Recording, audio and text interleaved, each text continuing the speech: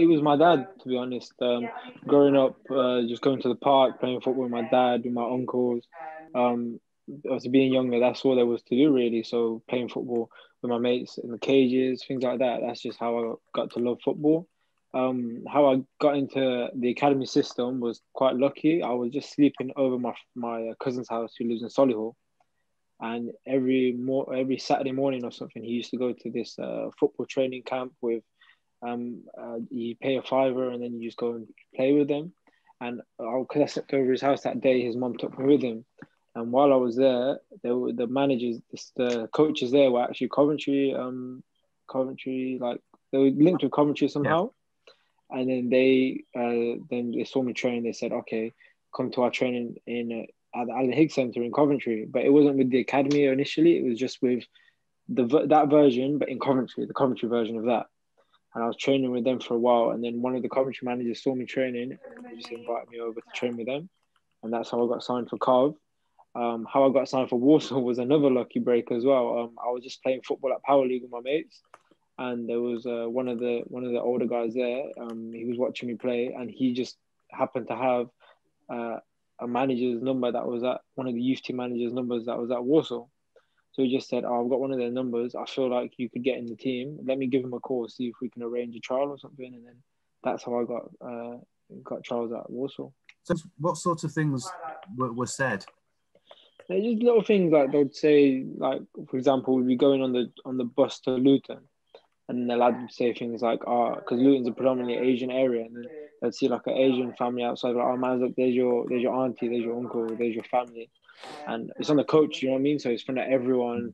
The staff are sat at the bottom of the coach. I'm sat at the top with everyone. So it was in front of everyone, but it was just that sort of little. It was nothing malicious. It was just kind of that kind of banter. In the group, to be fair, there was a few lads that were also Muslim.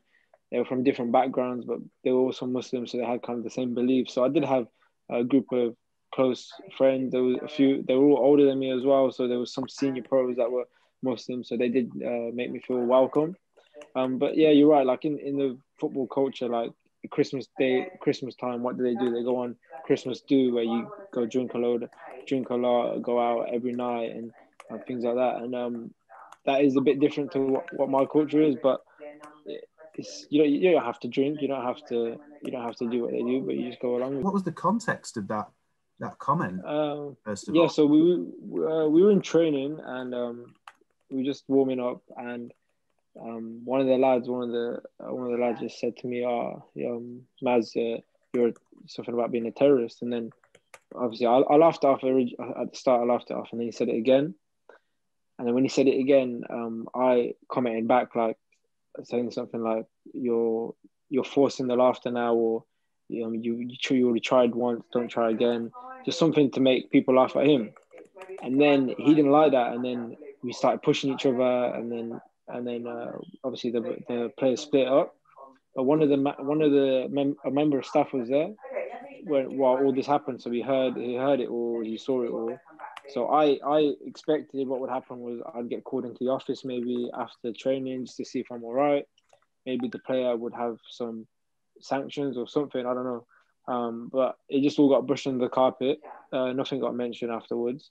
And I didn't want to bring anything up because at the time I was trying to get into the first team. I was trying to get more minutes. So I didn't want to cause any problems, any trouble, anything that would stop me from playing.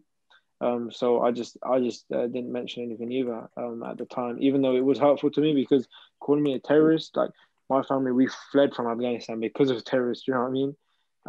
So calling me that is a bit close to home. Did the player concerned